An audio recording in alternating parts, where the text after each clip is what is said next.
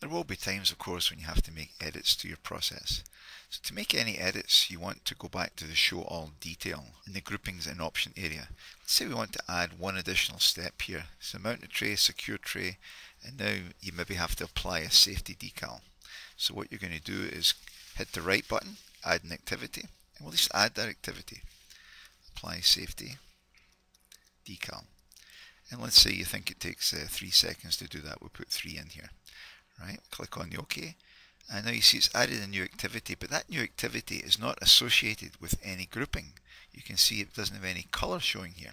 So what you need to do then is you have to go to Assign Groupings here, and you have to look for the tray operator, which is right here.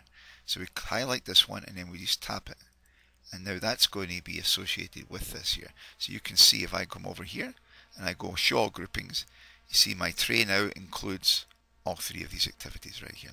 Then you'd have to update your process, obviously. So you're going to come down here and you're going to select the package, and it's going to package this station again.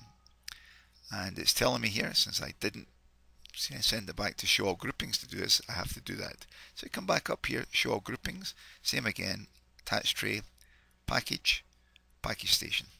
And now it's going to rebuild that particular package for me here with that new activity here.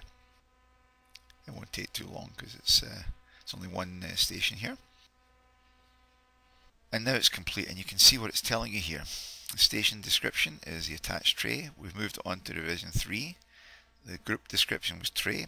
Element apply safety decal added to attached tray.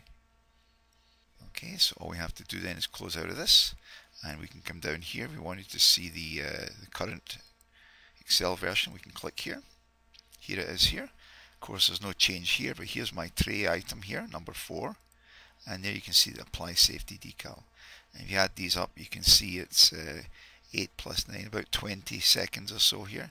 In the cover sheet, it shows you that right here. So it is including that new addition here. And if we go back over here and look at the revision log for this, you can see the last one that's in here, attached tray. It shows you that that was the last activity that was done in here.